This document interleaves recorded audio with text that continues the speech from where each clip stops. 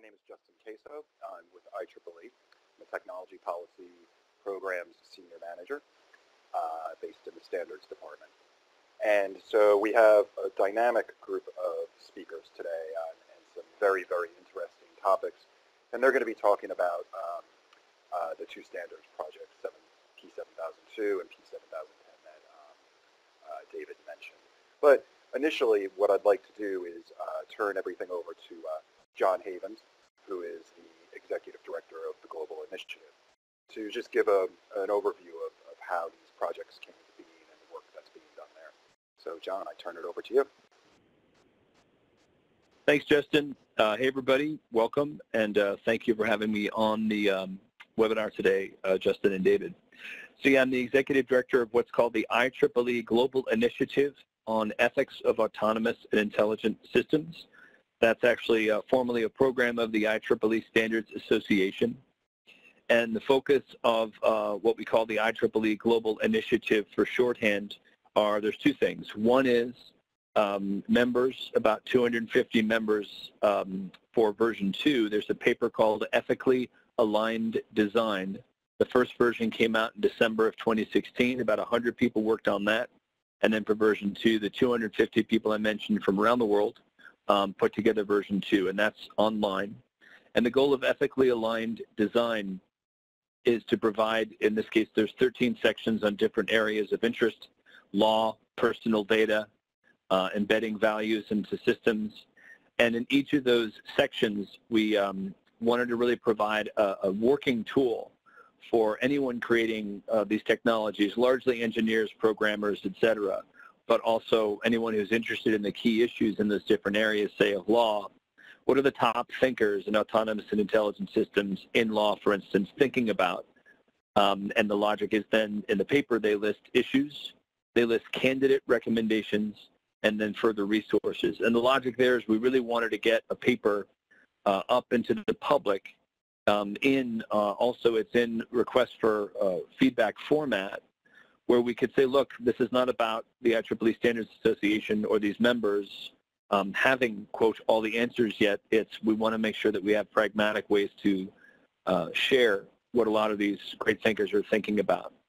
So the paper, Ethically Aligned Design, the other purpose of the paper and the other focus of the work of the initiative is when there are ideas for standards projects that look like they are ready to be standards projects, then we can bring them up to the IEEE Standards Association. And even though we're a program of the SA, the logic here is that obviously anybody can bring an idea for a standard to the SA. And it's at that point that these inspiration from these different committees has now led to 14 working groups, and these are projects, so they aren't finished standards yet, in this P7000 series.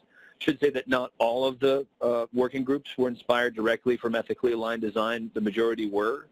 But the great thing about the standards that is very similar to the initiative is the mission and the vision of really prioritizing ethical considerations. And also sometimes we use the term values-based considerations even before blueprints happen with regards to creating these systems.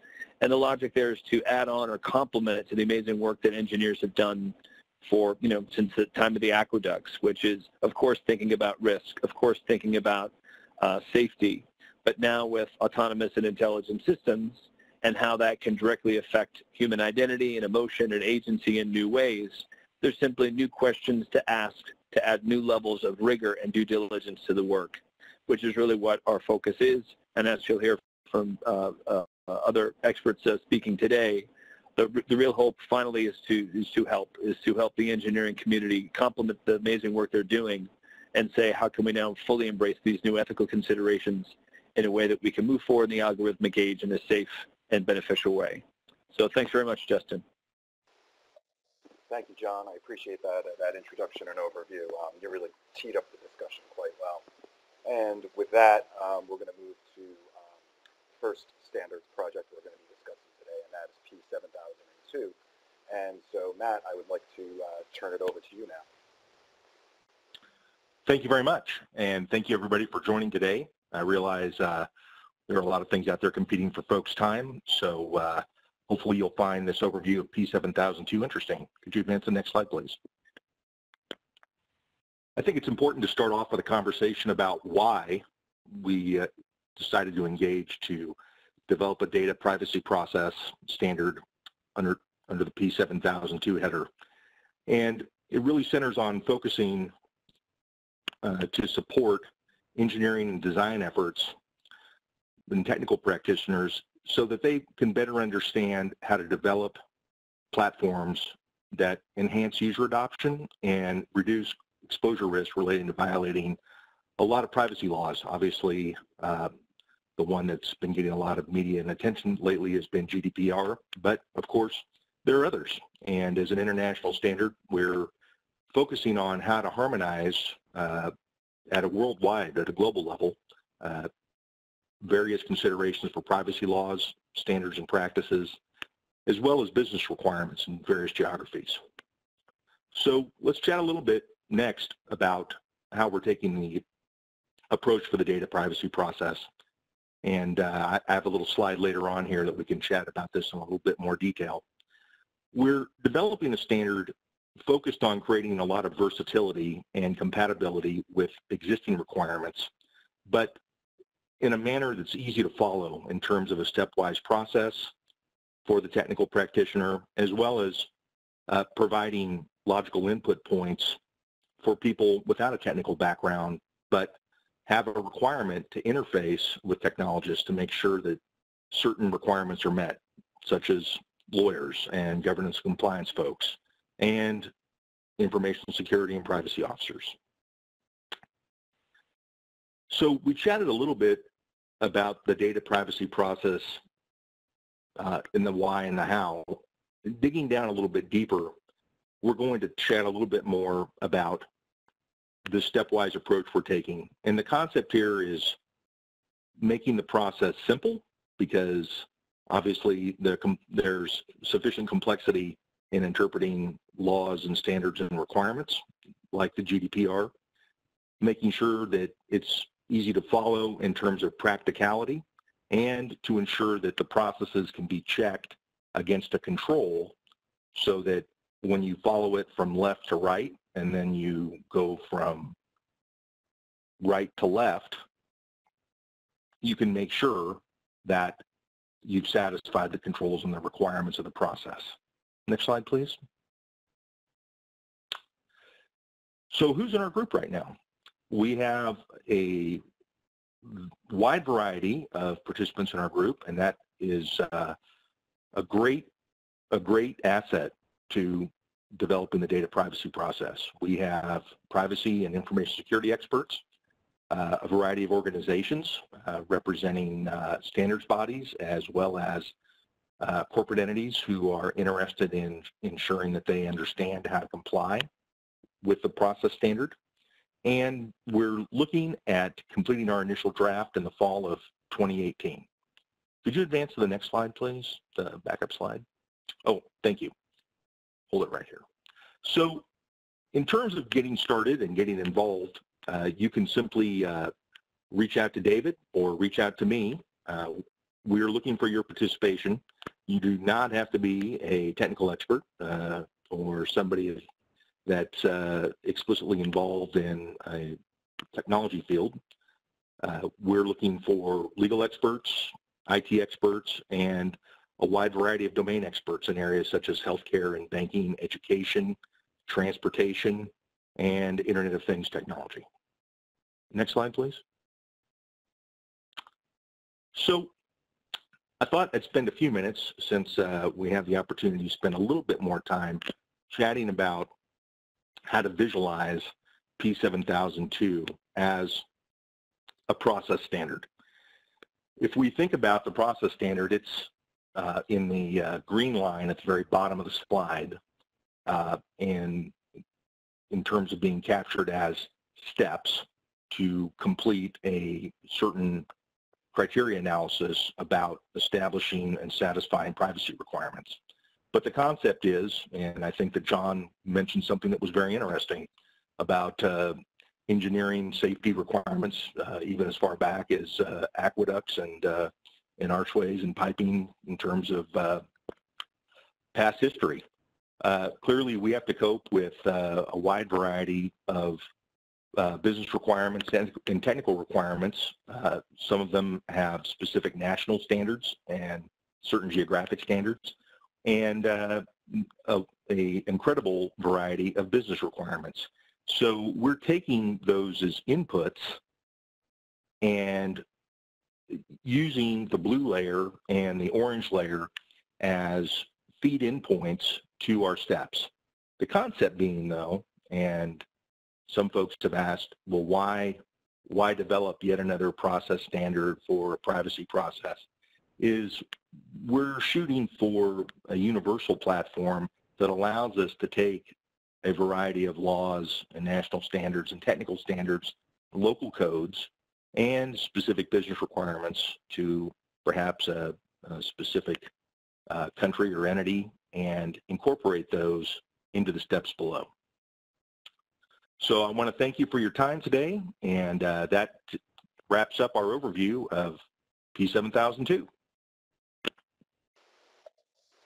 Thank you, Matt. I appreciate that. And I just have to say I love this slide. It shows, it's very clear and shows a lot of, makes it simple, let's put it that way. And speaking of simple, I did have a question for you. You spoke about how your group is working to make the process simple, easy to follow, and things of that nature. I was wondering if you wouldn't mind just speaking a little bit more about, first off, maybe a little more about the importance of it and how you're actually going about taking that step to making it simple and easy to follow the standard. Sure. I'd be happy to answer that question for you. Well, the focus on simplicity is critical because we're looking at the simplicity aspects in two ways. One, we're spending a lot of time aligning with the other P7000 series, such as P7004 and P7005, to make sure that they're integrated and they're clear. We're also offering a substantial amount of examples and prototype material in the annexes of the standard. Additionally, the steps of the standard are, for lack of a better description, somewhat binary, as a step to satisfy a yes or a no in terms of the criteria met for that step, so that someone can quickly assess that they've completed it and move quickly to the next step in an efficient way. And with the additional quality assurance checks that, in fact, we have a dedicated subgroup for that, as well as key performance indicators, we're using those types of metrics to validate that each step has been met, and that can be shared with local officials in terms of compliance in legal matters to demonstrate compliance, because obviously one doesn't simply embark on a process compliance exercise without demonstrating that they've completed the work and demonstrated that the requirements have been satisfied. So those are how we're addressing the issues, because obviously each one of the orange cubes and each one of the blue cubes represents a vast amount of work and complication. So we're trying to endeavor to distill that down into something that the technical practitioners can follow. Thank you. Thank you, Matt. Yeah, I appreciate that. I mean, it really just, it's amazing the work that you're doing, combining all of these efforts into a standard that will be easy to follow and provide compliance. So with that, we are going to be moving over to P7010, and we have what I'll call a tag team effort of speakers for P7010, and we're gonna start off with John again, and then we'll move on to the others. So, John. Thanks, Justin. And I think we have a little bit more time to speak in terms of we have the rest of the hour, not the whole hour because we won't allow time for questions, but that's cool. Yeah, so I'm honored to be chair of IEEE P7010, and here's the description. I'm also honored that Laura Musikanski, who's the vice chair for the group, and Daniel Schiff, who is chair for the subcommittee, which he'll explain more in a minute, they're going to actually take the real larger time to discuss where we are in the working group. I also may say some things here which Laura and Daniel may sort of re-emphasize. So my main introduction is to sort of say, with the initiative and with the work that I've had coming from the initiative, as I explained at the top of the call, I've had a great kind of awareness of sometimes, I guess, paradigms of how people think of different types of value and also what success can mean. And so when creating or bringing this idea for this well-being standard to IEEE Standards Association, and by the way, Laura Musikanski is also co-chair of the well-being committee of the IEEE Global Initiative. So there's a lot of cross-pollination and great thinking between the people in the committee, which is in the initiative, and this standards working group, which of course, like all standards working groups, are open to anyone. They're free and you don't have to be an IEEE member. Anyway, all that is to say, one thing I've realized in my work is a lot of times, you know, no one builds technology by and large, right, to not improve well-being, right, unless someone is a bad actor. And by bad actor, meaning that, of course, they're out there.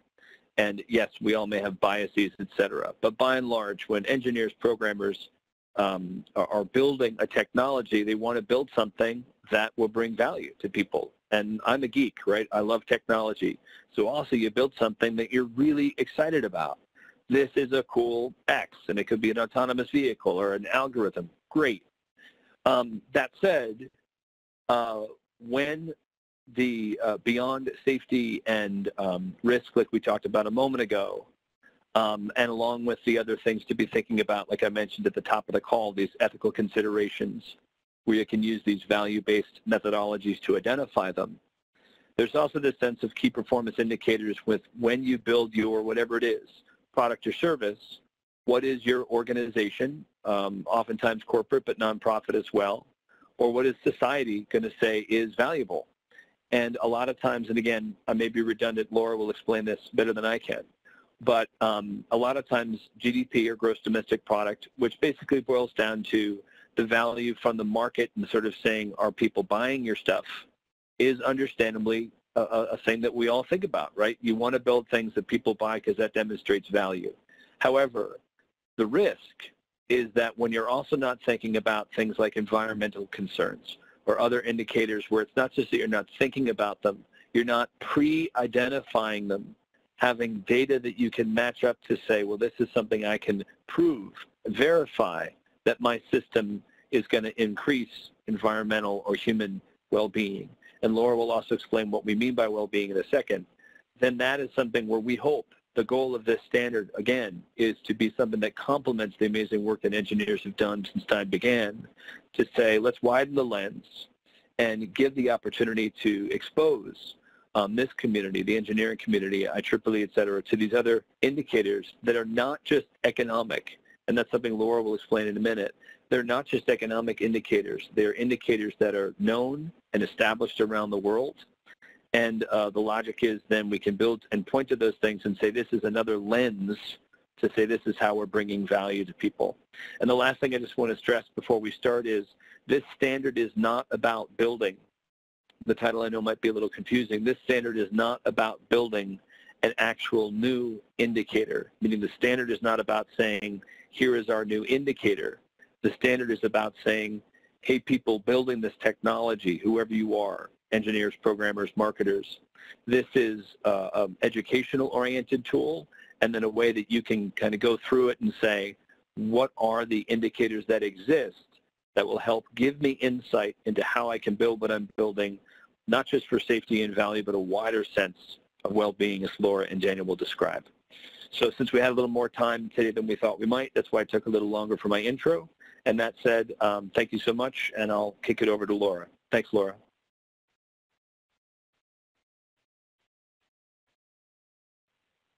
Thank you, John. That's beautiful. And one thing that I think you can all see is how brilliant John is and also how extremely gracious he is. So thank you for that beautiful presentation about what orienting people to what we're doing with Project 7010. So my name, as John mentioned, is Laura Muzikansky, and I lead a project called the Happiness Alliance at happycounts.org. And the reason that I bring that up and ask you to remember happycounts.org is that you can go to our website and have a direct experience of what a well-being metric is. So if you take the Happiness Index survey, you'll actually get your own results and you'll see how you compare to everybody else in well-being and the domains of well-being, which we'll come back to. So next slide, please. Actually, we'll skip. We've already done this. So we'll go to the next slide, please. So what I'd like to do is I'd like to give you a little bit of an orientation of what we mean by well-being, grounded in the history of metrics. And then I'll talk briefly about what we're doing to identify the well-being metrics in terms of the domains and the indicators. So why well-being? Like what does it matter? Why don't we just continue using the metrics for success that we've been using because they've been so successful? So gross domestic product, or GDP, is the sum of all goods and services produced in a year. That measure that we've been using to a great deal of success since the Depression was developed by a man named Simon Kuznets when Congress did not have a way, a measurement that could manage the economy out of the Great Depression. And it was used to great success out of the Great Depression and again coming out of World War II, where we had recovering economies. Well, when Simon Kuznets presented GDP to Congress, he actually said, the welfare of a nation can scarcely be inferred from a measurement of national income. Now, as I said, this measurement actually did increase the welfare of many nations coming out of the 1930s and then coming out of World War II. But at some point, when you no longer have a recovering economy, and when certain effects happen, such as widening gap between the rich and the poor and increasing environmental degradation, we can see that GDP actually starts to have a very low relationship or correlation between well-being and satisfaction with life. So in 2011, some things started clicking, including the United Nations issued a resolution asking, specifically pointing to GDP as an insufficient measure for governments and asking member states to start pursuing wider measures of well-being, or what is also termed beyond GDP. There's some other terms that we use for these measures, including happiness and quality of life. Next slide, please. So you'll see now that there are many different organizations at the governmental and the private sector, in academia and in non-governmental sector, that are developing these wider measures of well-being. Now, when you get those reports and you read those reports in the paper that say something like China's GDP has outstripped the US's GDP, those are actually coming from the OECD, the Organization for Economic Cooperation and Development.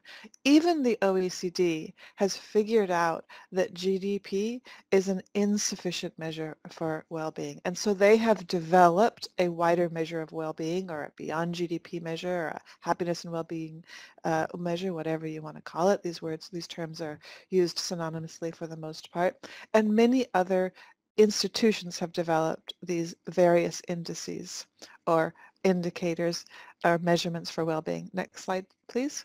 So with Project 7010, this begs the question of what are we doing with Project 7010? We're looking at what all of these different measurements are saying in terms of how does one measure well-being.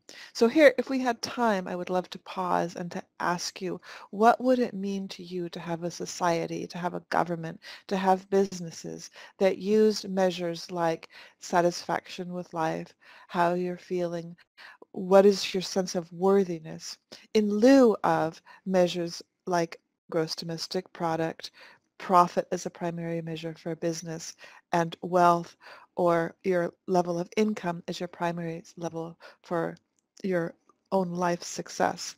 Really doing a thought experiment, I really encourage you to do a thought experiment around that, because even that question of what is the purpose of business, is it really all about profit, or is it to bring about the well-being of all of us and and our society, environment, and economy. We don't have time for that, so we'll just go to the next slide and we'll talk more. This is the last slide that I'm going to present, well, the penultimate slide that I'll present about Project 7210 and what we're doing. As John mentioned, we are not making up any metrics. What we're doing is we're pulling together these scientifically valid measurements for well-being.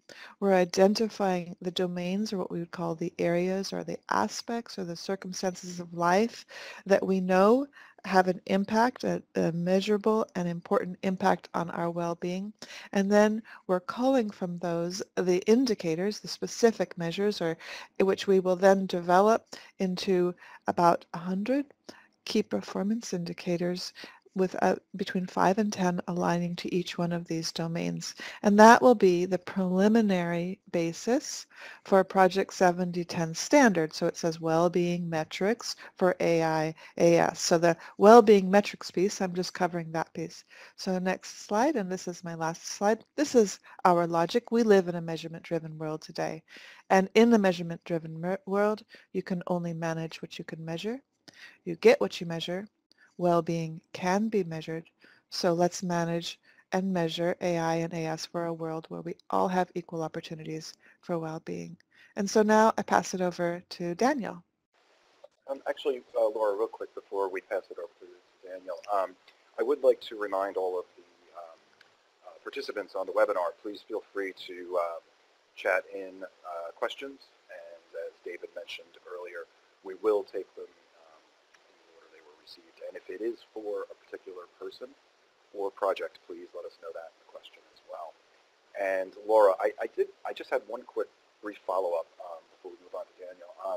Now, how will this project take into account regional differences amongst people based on either country, even within a community, there's different people, there's different differences that people use to measure well-being for themselves? So there's two different ways that you can look at this. In the first place, there's enough science and research that we know that there are overarching aspects of well-being that are applicable in every single different culture in every country. And this is because we're humans. And you can think of that in terms of Maslow's hierarchy, right? Everybody needs to be able to meet their basic needs. So in that sense, we'll have these, where our intent is to have these overarching metrics that will be applicable anywhere. Now, where you would use them in terms, this is the other piece of this, where would you would use them in terms of what your focus would be, that would come from the community or from the environment. So for example, if you're working in a community where people are unable or don't have opportunities for meeting their basic needs of sustenance, housing, then that would be a different way of looking at what you would emphasize. The other piece to this is that, as anybody knows with measurements, you start with some KPIs, and then you're going to start bringing in other ways of looking at a dimension. So there can be multiple indices that you could use to do a deeper dive into how you would measure and manage various aspects of well-being, or really anything, right? That's just common sense in terms of how to use measurements. I hope that answered your question.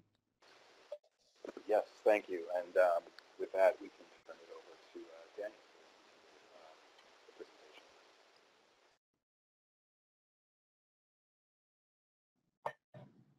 presentation. Wonderful. Thank you very much. Greetings, everyone. My name is Daniel Schiff, and I'm a PhD student at the Georgia Institute of Technology, where I'm studying AI policy.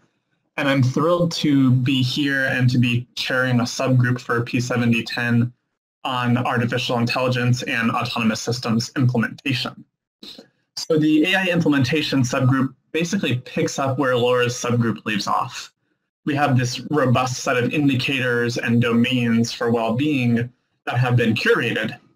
But how do these apply to the variety of organizational contexts that we see out there in the world? Could you advance to the next slide, please? Thank you. So let's talk a little bit about the ecosystem, the ostensible users of P7010. So So first, the proximal audience might be the AI and AS developers, programmers, and their companies who are responsible for big picture development and marketing and distribution and so on. But we also want a standard that's accessible and meaningful to, for example, researchers, policymakers, and even end users. And that means we're talking about users in the public sector, in the government, in the private sector, potentially in NUTS. And note that these organizations may have varied goals, ranging from product quality and profit to measurement or adherence to some particular social or governmental goal. So we want to be sensitive to all of that. And again, we could be talking about a small research or policy shop, a large multinational corporation, or even an individual home developer who just cares about the well-being implications of their work. Another important piece is the context of use of a particular AI product or service. Some AI products and services will have a very narrow application and a very well-defined scope. So a cancer screening tool, for example, is going to be used by physicians in hospitals and will be regulated pretty heavily already. On the other hand, some AI tools will have a large and poorly defined scope, and it's unclear how individuals and organizations can and will use and adapt that tool. So we can have a product with a well-defined population in a single country or many different types of users in many countries. And the last thing to say about users and uses is that this approach to well-being that P7010 is putting forward is going to be compatible with any type of AI system, whether it's focused on natural language processing or image recognition or some combination of methods. And the same thing applies to the type of AI technique that's used. Next slide, please. Thank you. So given this diverse environment of users and uses, how are we thinking about developing the standard? And we've established a few criteria to guide our thinking here.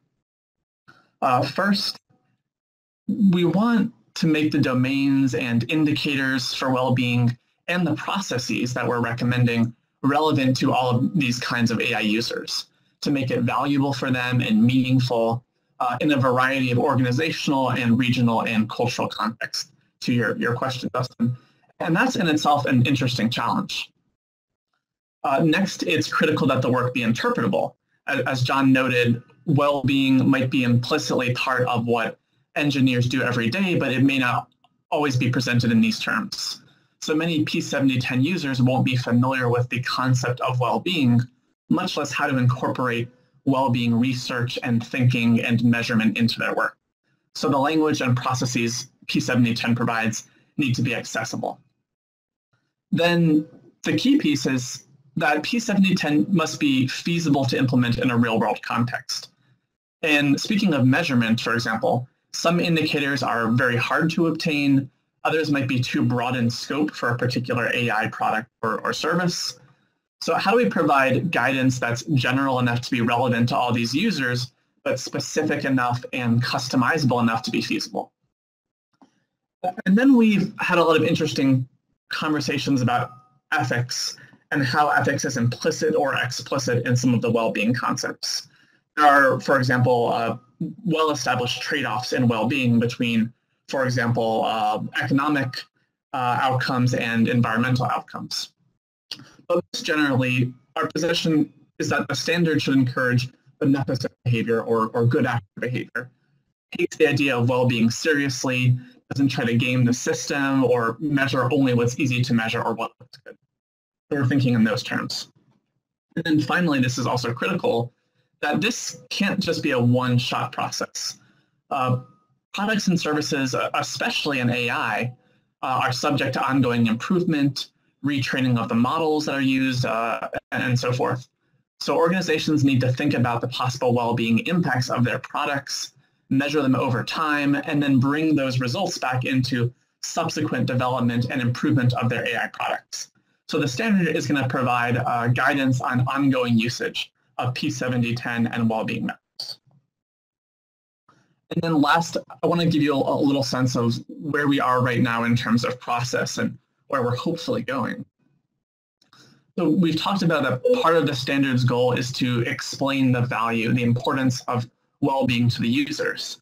So for a corporation, that might include talking about brand ethics, increasing concerns about AI and autonomous systems, and their ethical, legal, and social implications, attention by customers, attention from policymakers. We're going to try to make that case. And in terms of the process we're pursuing, first, we want organizations to try to define the type of product or service they're developing, and that means describing the intended uses and the users, but then also to think about how products might reasonably be misused and the intended and unintended consequences. So what are the sort of typical use cases and what are the boundary cases and the unacceptable cases? And as part of that process, we're going to be strongly encouraging robust internal and external stakeholder consultation. That means talking to the users that may be affected by the AI product or service. And as Matt mentioned, it's important to provide guidance by means of examples and case studies. So we can help organizations who are new to well-being think about, for example, how an image recognition tool they're developing could be used or misused by a government, or how it might have an environmental impact. And this initial assessment and pre-assessment of data would aid with the selection of domains and indicators, metrics for well-being that are relevant to the particular product or service being developed, and would support development of a feasible measurement plan, a data measurement plan. And with any luck, this will help organizations develop the data infrastructure and the organizational infrastructure to engage in pre-assessment projections of impact, follow-up assessment, and improvement processes of their product with respect to well-being, but essentially better integrate well-being thinking into the whole life cycle of their product and product development. The last thing I'll say about the subgroup in the larger working group is that we have a really great group of members right now. Some are in AI research, others in business. We have folks in private sector, a variety of public sector positions, really dynamic individuals. I think at least 4 continents, maybe 5 continents. And we're hoping to run drafts of the process and standard by people who would be users of P7010 in a variety of different organizational contexts and regions and see how it checks out in these real-world settings. So I will just wrap up by saying it's really exciting work. I think we can agree that this is a historic time for AI and autonomous systems, and we are very hopeful about our collective ability to help avoid some of the negative consequences of AI and realize some of the best outcomes. So thanks again, and I will hand it back over to you, Justin, and you. Thank you, Daniel. Before I let you go, though, I know we had been talking previous to this about the case studies, and I was wondering if you'd like to describe and discuss one of the case studies, or just in general. I think that would be very beneficial to everybody to hear that. Sure, absolutely. So I noted that there are a variety of AI systems and there are a variety of AI programming or statistical techniques. And any of these systems or techniques may interact with various domains of well-being. So you might affect something in the environment, you might affect something in human health or psychological well-being, and it's not necessarily straightforward how natural language processing can affect psychological well-being. So what we'd be doing is laying out examples. Some may be hypothetical, but hopefully drawing from real-life examples of particular products and services that are out there and how government X has used this to improve the environment, or a group Y has misused this or used it in a way that it's detrimental to psychological well-being. So there are debates about the use of video cameras and AI systems. There is discussion about how social media affects psychological well-being. So we want to lay out some of these cases to make the issues salient for things that might be reasonably obvious and for impacts that are pretty non-obvious and we're only able to see because of what's happened. And we think that by seeing these examples, again, it'll make it salient and it'll open people's thinking to the kinds of well-being impacts that their products and services can have. Thank you very much. So there is one thing, and I'm going to probably throw this one to John first, and then allow either any of you want to talk about this some more. But today I've heard it a lot, and I've heard the same thing on the previous webinars we've had, parts 1 and 2, and that is the need for these standards to be simple, feasible, easy to implement, and it is very much a common thread that I have heard throughout this webinar series about these projects. And so my question is, why is that so important to all of you when developing these projects? Sure. And so, Justin, if I understood the question correctly, is why are standards so important? Sort of a general question. Is that correct? Well, actually, the fact that when you're all designing these standards, how you're focusing on making them easy to implement, making them simple, the fact that they can be general, like customizable for others, and so yes, that would be my question. Sure. I mean, I think standards in general, and I'm speaking as sort of a newbie to standards about 4 years into the standards world. You know, the language of a standard, especially when the word requirement is used, and with IEEE, and any experts who are on the phone who can explain this better, please feel free, but there's 3 levels of standards, as it were. And by 3 levels, what it means is they're the first level is, and I'm going to get some of this wrong, so forgive me, but this idea of best practices, where the logic, the language of the standard is basically informing, educating, this is, you know, best practice information about X. Then there's the second level, and there's the third level. I'll call it the highest level, not to delineate or in any way have pejorative sense of lower to higher. I just mean there's 3 types. The one with greatest rigor, I'll put it that way, a standard that is set up as the standard in the way, like, for instance, P7010 and I believe 7002 are set up, means then you actually use language that is requirement-oriented in specifically. And why that makes it simple for me, and I'm speaking for myself from my perspective, is it can be complex enough to build a technology-oriented standard, meaning when you are dealing with something like Wi-Fi, and IEEE created the Wi-Fi standard, which is extremely well known. And technological interoperability, you want to be hyper-specific so someone knows, I'm being very simplistic, obviously, when, you know, using this sensor for Wi-Fi to go from point A to point B, when you have a requirement, the logic is it's not kind of best practices or advice, right? The logic is you do this and do that. And the requirement, there brings an ease of that. There's simplicity. There's a, again, I'm speaking for myself, there's a real ease of use in the standards because you're like, other people, like we're doing now, the people in these groups that we're talking about today, have gotten together for 2 or 3 or 4 years, sometimes longer, to really debate, discuss, and come to consensus aspects of these really complex issues to then put into a format that can be that simple to understand. And that's actually, you know, I've done a lot of how-to writing over the years, and it's funny, I've written, you know, 10 books and articles for The Guardian and Mashable, and you would think that writing how-to stuff, and by the way, I'm not, as it were, saying that standards are anything like just a simple how-to article, but that same logic of like easily and succinctly telling someone how to do a requirement is actually some of the hardest work I've ever done as a writer and a thinker, because the logic is you also have to distill and distill and distill a very complex idea down into a series of steps and then say these are the requirements that cannot, to the best of the people building a standard, their ability, be misinterpreted.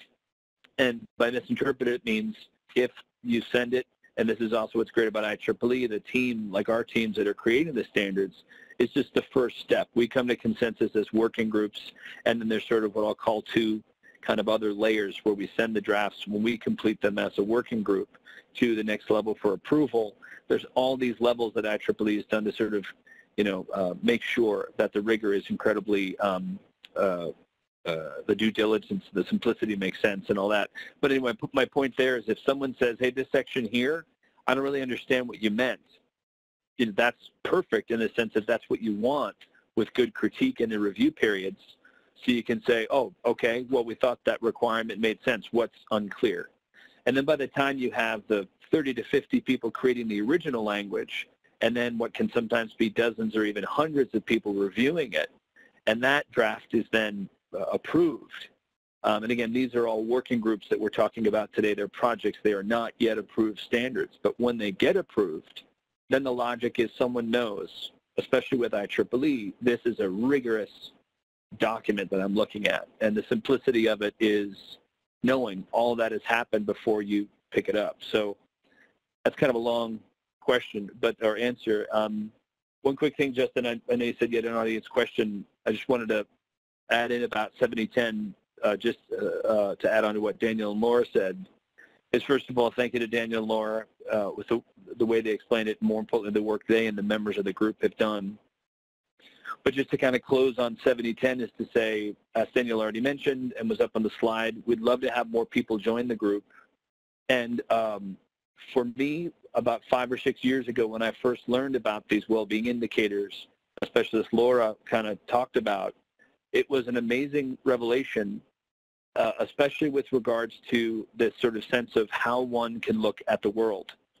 And when you start to realize, again, it's not just about economics and markets and money, which is incredibly important, but the sense of the environment and a holistic sense of, both for a person and society, what can actually increase well-being, or what is called prosperity or flourishing sometimes. And for us, Daniel, Laura, and I, and the team creating the standard, it's really exciting also to know that we can complement, like I said before, the work already being done so beautifully by engineers and programmers, academics, et cetera, to say this standard will be an educational tool. If people don't know about these well-being indicators, now they do. And then the last thing I just want to point out, and then I'll go to the question, is these indicators also let not just engineers, but the organizations they work for, sure, address unintended negative consequences, which is always something you want to do. But when you have more metrics or indicators to think about, you can also address the unintended, what I'll call positive consequences. And a synonym for that is innovation. So an example, in the autonomous vehicle space, you hear a lot of discussion, for good reason, about how autonomous vehicles will save people's lives, which is, of course, fantastic, and if not the main reason, certainly the primary reason most people are really chomping at the bit for autonomous cars to get on the roads, because it will save lives. But you do not read as often, at least I don't, and I read a lot of reports in this space because of this work. You don't read as many papers, for instance, about how autonomous vehicles will affect the environment in a positive way, meaning, and this is very nuanced, but in general I'm saying it to make the point that there's more green space available when there's not as many parking lots. There's the possibility, depending on how the cars run, to have less negative emissions in a certain area. And then on top of that, there's also the possibility for more time that families can spend together because they can swivel their chairs around and talk to each other.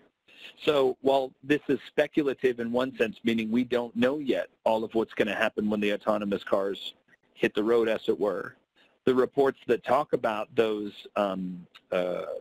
environmental benefits, for instance, there are metrics to measure things like the Happy Planet Index, the UN SDGs, OECD's Better Life Index, that have data that are established and credible organizations around the world with these indicators. And when now engineers and academics and programmers, and this is the goal with 7010, on top of the amazing work that we're already doing, go, wait a second, it's not about taking credit, right? Our interest is not to say take credit where it's due in the sense of PR. Our sense is to say, look at the greater well-being that you're going to give to your customers, stakeholders, to the world at large, And also now, you're engineers. You have the rigor of science and empiricism to take this data about the environment, in this case with the car example, and put it into what you're building. And we can start to, over the next coming years, provably align what we design with the increase in these different factors. That's the goal that today may be aspirational, but you got to start somewhere, and I'm really proud that this amazing team is doing that. So, long answer, and I know, Justin, you had a question, so I will shut up. Thank you, John, but very enlightening as usual. We do have two questions. We'll try and get to both of them. If we don't, what we will do, and we've done this in the past, we will send the questions to our panelists afterwards. They can respond, and it will be posted. Everybody who's registered will be receiving an email with links and things of that nature at a later date. So the question is not for anybody specifically, but it's from Wayne, and the question is there any thought about how an ethically designed system will be identified versus a system that doesn't conform with the standard? So I know, Matt, we haven't heard from you in a while. If you'd like to take this one, that's fine. If not, we can. Yeah, hi. This is Matt. Thanks, Justin. Yeah, from a process standards perspective, and obviously I think it'll be good to allow the P710 folks to chat on this after I give a brief answer. That's a question that we're actively exploring as part of our stepwise processes in the intake sections of the steps. In other words, when we consider classic technology, legacy healthcare technologies, an example that I've worked with for the past 14 years, things like insulin pumps and pacemaker telemetry. There are obviously ethical questions and other questions that are implicit to the functionality of the use case and the application of that technology and the outcomes, not the least of which are, does it cause harm?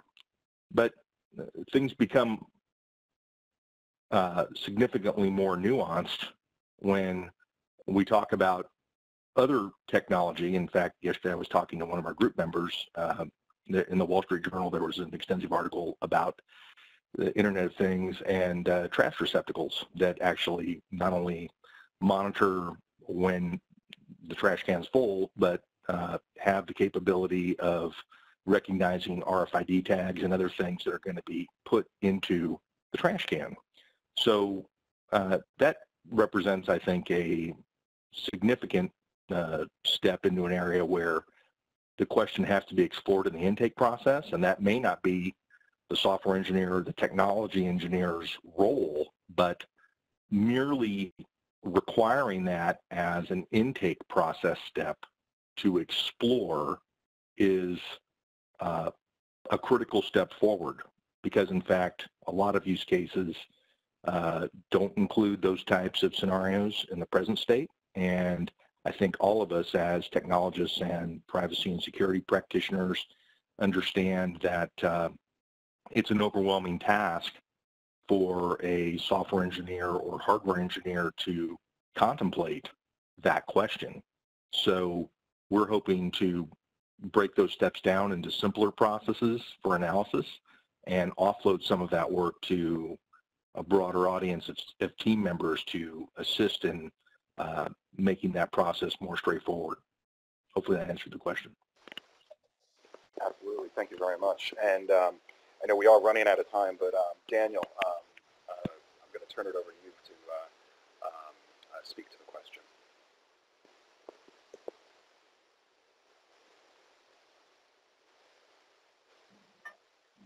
Sure, yeah, I'll tag onto that quickly.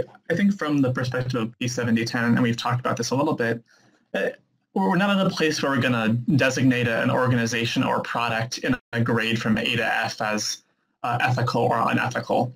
But I think that adhering to the standard is itself the signal that the organization or party is thinking about well-being, they're becoming aware, they're applying certain processes, and they're becoming concerned with the issue. So that's the signal there. It's a positive signal as opposed to a negative signal. And we've also talked about how third-party certification or verification could fit into this, and how rigorous can this designation be, or how rigorous are the demands going to be on the P7010 users. But we'd like them to be able to share what they come up with and to demonstrate to their stakeholders that they put in due diligence and care about well-being. So that's where P7010 is right now with this issue, I think. Thank you. I appreciate it. And we are virtually, Laura, we're almost at the top of the hour, but I'd love for you to join in on this question.